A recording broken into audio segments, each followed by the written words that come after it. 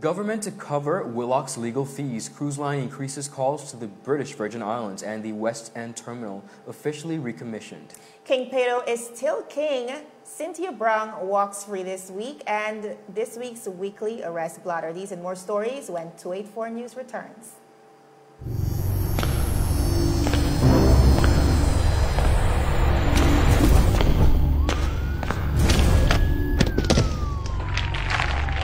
What are you really running for, boss? You could have bust a hole in your head. But see, with the competition, which means you're about to bust a hole in your pocket. I could get my modem, please. Anyhow, I got something huge to show you. I gotta be sick in your head. Well, hold on, string bean. Taking a kind of party. Check this. That's LTE1 for just about everyone. LTE2 for you and your boo. And hold on. Bam! Rate so low, you feel like you're free. That's LTE3 for you and the whole family. Save even more on your internet with new pricing from CCT. Get LTE2 now for only $149. Get LTE3 for the new low price of $189. All packages are unlimited, so there's no overage charge. You don't have to run into Chaz for savings. Just stop by our store and sign up today. Come on over to CCT. Life Unlimited.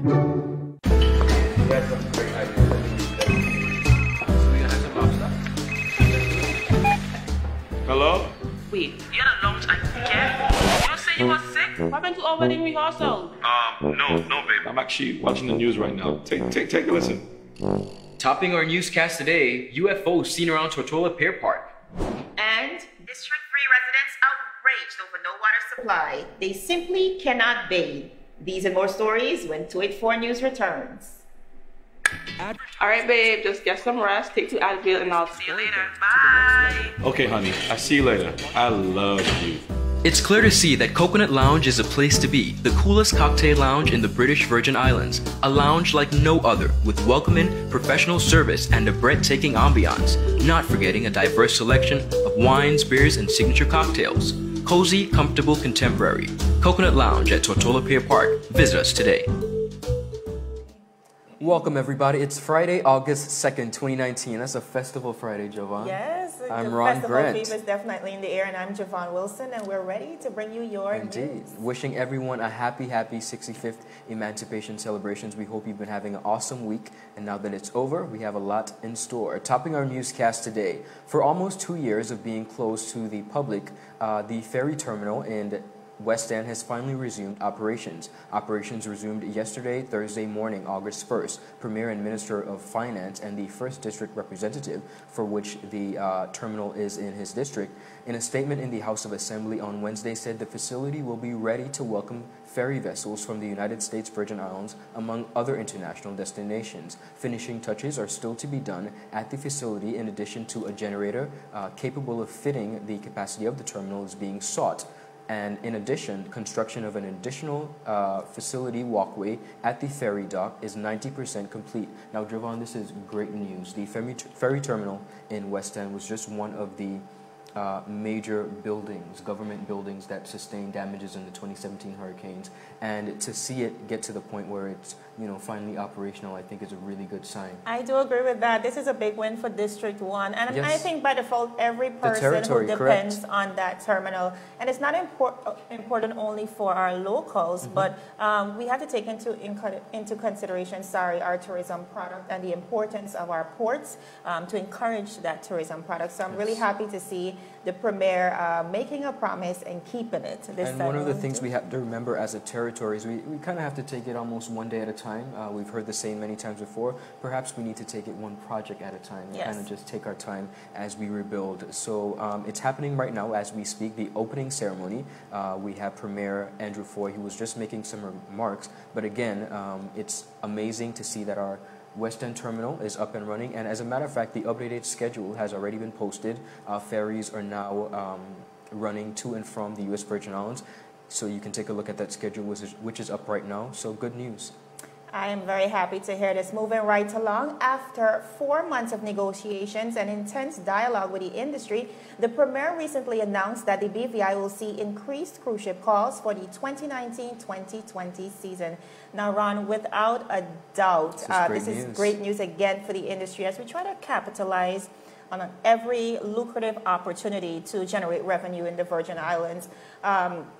Norwegian, which is one of the bigger the bigger cruise lines that comes to the Virgin Islands, you know, we began to worry back in 2016 when we heard that they would be, due to pending short calls, the head count would have decreased by 180,000. And that's a lot of people. I mean, when you come to think about 180,000 by an average spending power of about $78 per person, that equates to $14 million and 40,000. Now, that's a huge, huge loss, considering the fact that we need that revenue. Another important thing to note, however, by way of the contracts that we get into with these cruise lines, if they breach the contract, as in this case, they still have to pay, or they are still mandated to pay a head count tax, which is a small amount. But despite, that's not what we're looking for at this point in time, especially in our peak seasons. We're looking for the money to come in and trickle down. We're looking for the guests to come to the BVI, for our taxi drivers, our small business owners, our vendors, tour operators, and so on. So if that decision would not have benefited the BVI. However, I'm very happy to see that after going back to the table, Norwegian and our current government was able to come to a new agreement, decreasing that 180,000 by 50,000. Good job. And also the Royal Caribbean Cruise Line will be increasing their current booking from 32 calls to 39 calls, which of course will guarantee us another 14,022 passengers. So overall, between those two cruise lines, we stand to benefit about $5 million from an additional 64,022 passengers. So great news. Awesome. In the same breath, the Premier criticized the last administration for hiding Norwegian's intention to decrease costs to the BVI. However, Honorable Van de Poel in the House of Assembly recently quickly dismissed those claims, saying that this was communicated ever since. Honorable Van de Poel further attributed majority of the cruise ships industry's success to the strides made by the past NDP government. And it said, pre-Irma, those numbers broke local records. Now, Ron, this might be another episode of my word against yours. But to a certain extent, we can agree with Honorable Van de Poel, because 284 Media was able to reach out to the BVI Port Authority, and they were able to confirm in 2050 we had just about 516,000 passengers. Pull out the 2016, just about 700,000. 2017, of course, we had the catastrophes, 409,000, and 2018 we saw a major decline, 171,644 passengers. But, you know, regardless of the political insertions and, you know, everybody just trying to take credit for the industry, I think the cruise ship industry, the marine industry on the whole, has proven to be one of the most resilient, especially post-Irma. And I just think we just need to work collectively to ensure that it's where it's supposed to be. Well, you made a valid point in reference to, you know, not only taking blame, but, you know, taking, you know, the fall and the praise for whatever goes. But it's funny enough that we have a lot of accusations, and Honorable Van de Poel is finally in the house to refute or to say yes or no to some of these accusations. So we're happy to have him there to speak up. Up next, we have King Paido. He is still king. And government to fund Willock's legal fees. These and more stories when 284 News returns. So you're saying I can ask this cat any question? The cat is connected to the computer. You just type in the question, it will read his mind. There the answer comes.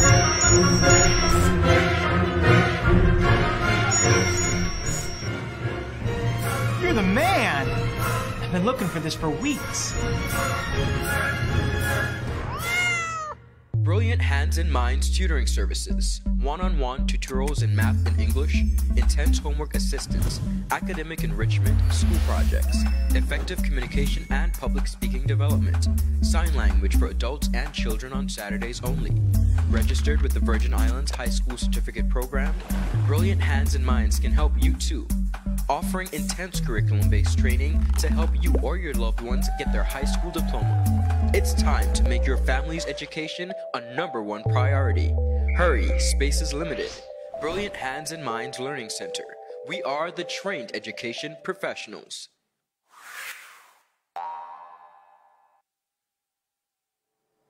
Welcome back, viewers. Of course, you know we are in the heart of our 65th Emancipation celebrations. Yes, a lot has been happening. A lot has been 17 days. And it could not go unnoticed without the annual Calypso show. Let me tell you, last night, King Paido, who is still the king, obviously, a little after 1:30 p.m. On Thursday, the one and only was proved that he is still the king by winning the 2019 Virgin Islands Emancipation Festival Calypso competition held at the Primetime Festival in Road Town, Tortola. His songs Bring Your Culture On and the Letta, Waya and Safa. King Paido beat out crowd favorites Lady Liberty and former winner Sister Joyce. The first runner-up was Sister Joyce and second runner-up went to Lady Liberty.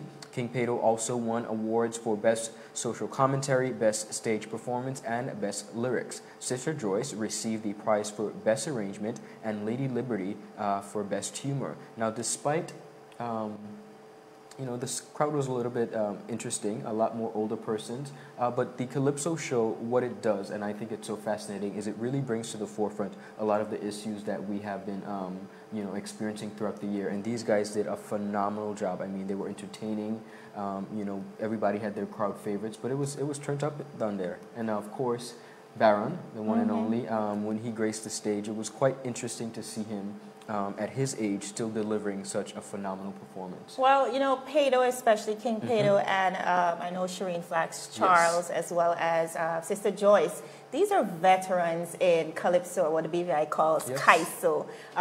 They've dominated the stage over the years and continues to do so even at this age. And I think that's one of the things that's most refreshing about it. Like you said, Calypso captures social commentary, and it delivers it in such an entertaining way. And being that it's a part of our culture, and you know they're still there, they're still doing it, they're still handing it on to the current generations. I just think it's super refreshing. Well, one thing that was absolutely fascinating for me was to see the Honorable Shireen Flax Charles, who has been a Calypsonian and a lyricist for a very long time. It was really nice to see her still come out and serve in that capacity. But she sang a song there, her second song, and I literally have to tip my hats off to her as a born and raised Virgin Islander. The song was titled I Born Here.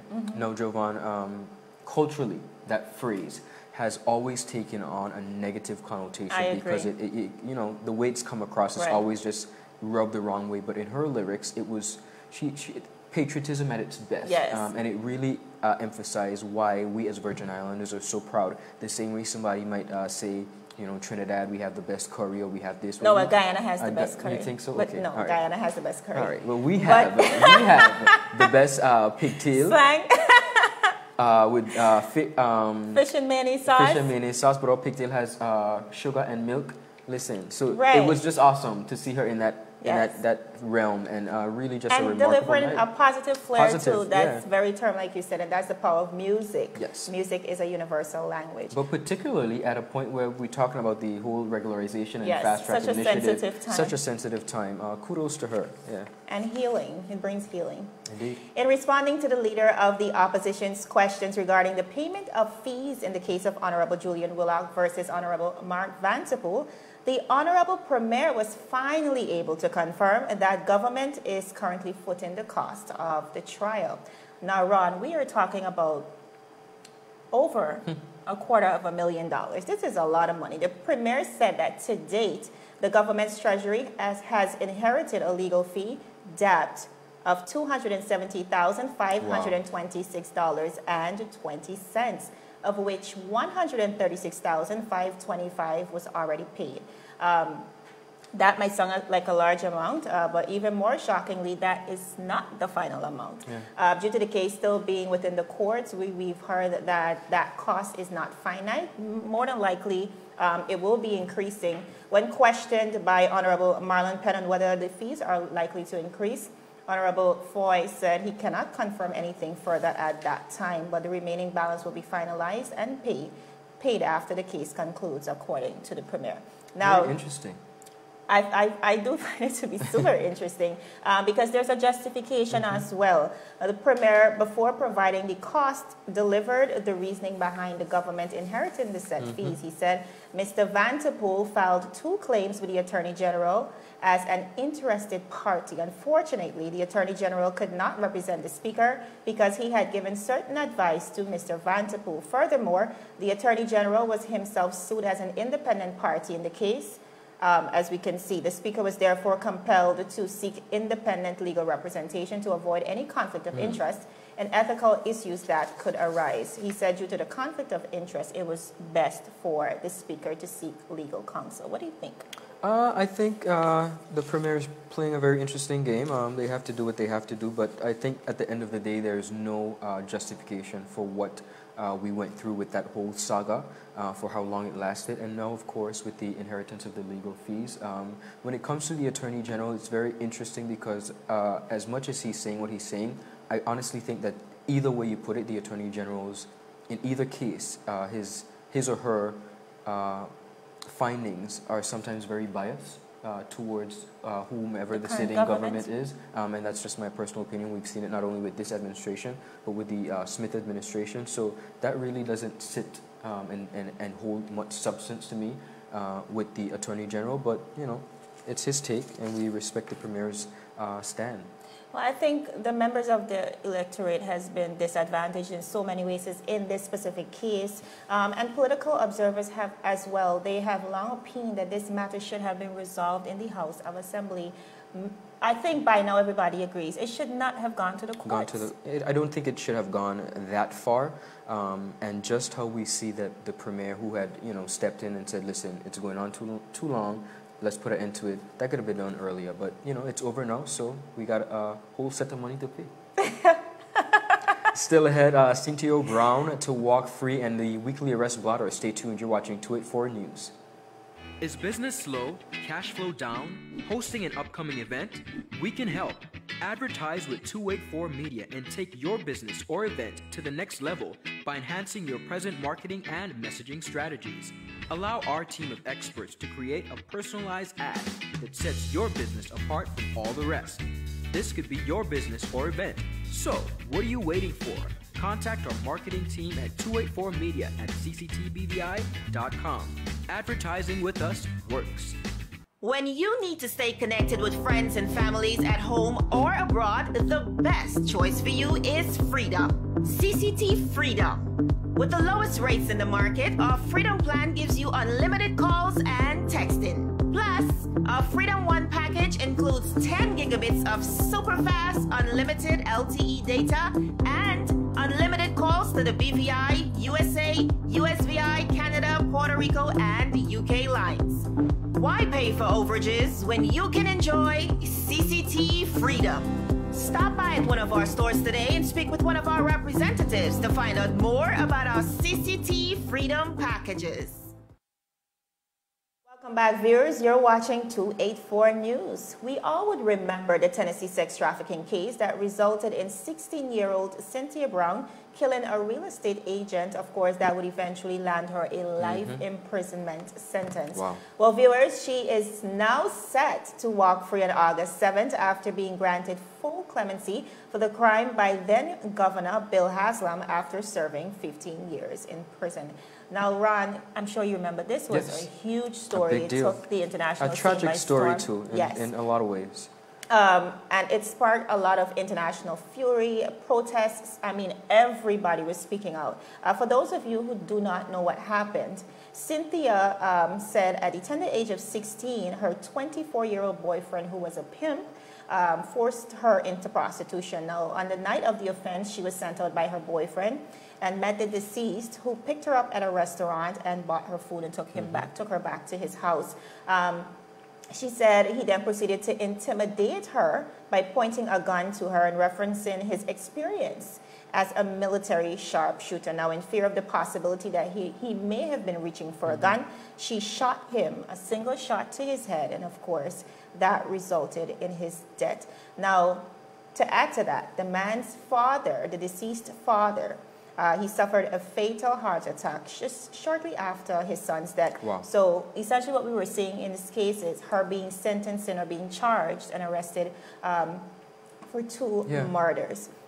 Now, what's interesting about this case is in that state, which is the state of Tennessee, a life sentence is a minimum of 51 years without parole, which is the longest minimum sentence run in the country for teens and adults who receive a life sentence. I think what's amazing, however, about this story, and this is what we love about protests and democracy, and people raising speaking awareness. up. In 2012, due to the pressures, the U.S. Supreme Court was forced to reform the system, and they found that sentencing these juveniles to life imprisonment without the possibility of parole, it was unconstitutional. 51 years, a 16-year-old. That's ludicrous. It's crazy. And this is, this one really hits close to home again, because when we think about extreme sentencing, just recently we've had a local case regarding extreme sentencing. You are essentially, you are hindering that person's life for the rest of their life. Yeah. Well, I think the legal system here locally, they're hosting a seminar as it pertains to sentencing guidelines and what's required, and I think it's extremely important, very needed, from the top of the ladder all the way down, because I don't think the legal system as it stands, and I could only talk about locally, but here's a prime example. It does not always, first of all, fit the crime, and we don't leave room for proper rehabilitation. There are extreme cases, and last week we covered stories where 5 U.S. men are going to be executed because of their heinous crimes. Right. But in a case like this, when you look at a lot of the aggregating factors, one, she was a minor at the time.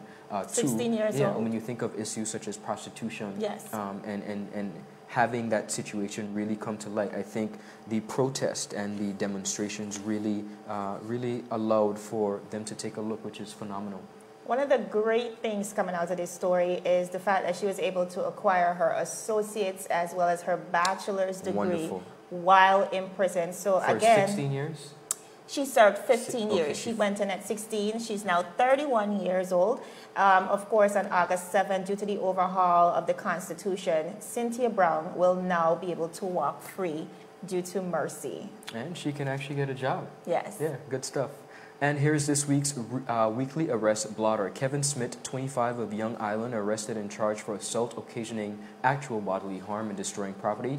He was granted bail in the amount of $5,000. Robert Henry, 47, of Vanderpool Estate, was arrested and charged for assault occasioning actual body harm. He was granted bail in the amount of $30,000. We have a John Maduru, 45, of Greenland, arrested and charged for assault occasioning actual bodily harm.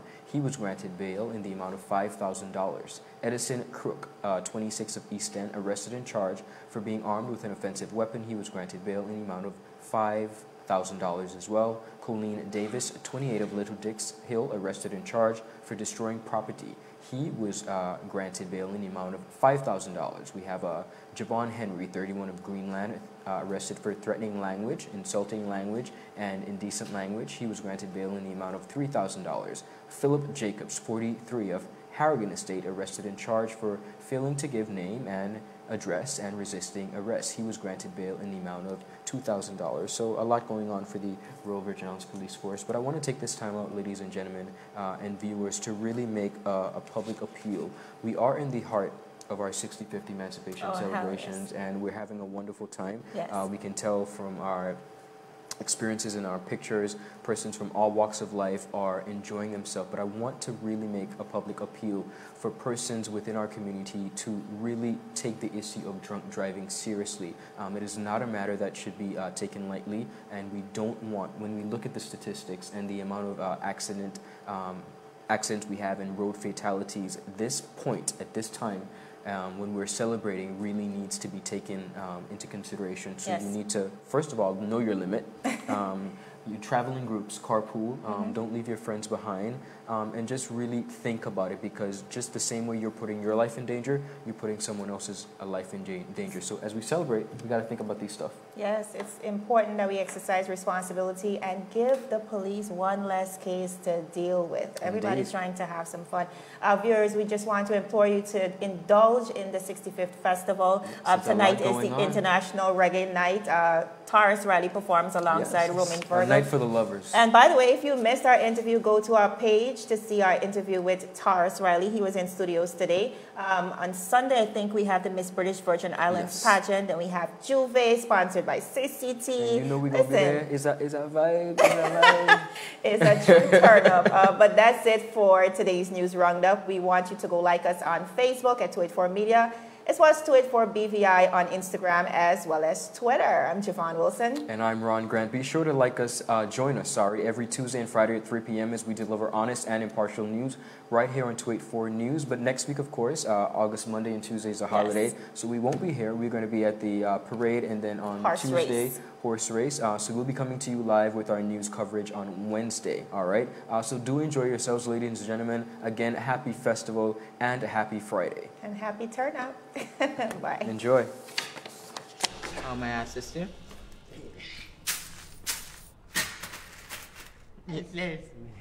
You want top of power? You want top of power? Join the prepaid party with CCT and enjoy more affordable data plans, more top-up promotions, more savings with hero bundles, and more value for your money each and every Tuesday with Top Up Turn Up Tuesday. Visit a CCT store today or anywhere CCT Top Up is sold and top up your phone. 5, 10, 15, 20, 25, 30. You want top of power?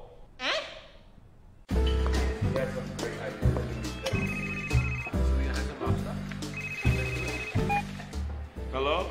Wait, you had a lunch at camp? You say you were sick? What happened to our wedding rehearsal? No, babe. I'm actually watching the news right now. Take a listen. Topping our newscast today, UFOs seen around Tortola Pier Park. And District 3 residents outraged over no water supply. They simply cannot bathe. These and more stories when 284 News returns. All right, babe, just get some rest, take 2 Advil, and I'll see you later. Bye. Okay, honey. I'll see you later. I love you. It's clear to see that Coconut Lounge is a place to be, the coolest cocktail lounge in the British Virgin Islands. A lounge like no other, with welcoming, professional service, and a breathtaking ambiance. Not forgetting a diverse selection of wines, beers, and signature cocktails. Cozy, comfortable, contemporary. Coconut Lounge at Tortola Pier Park. Visit us today.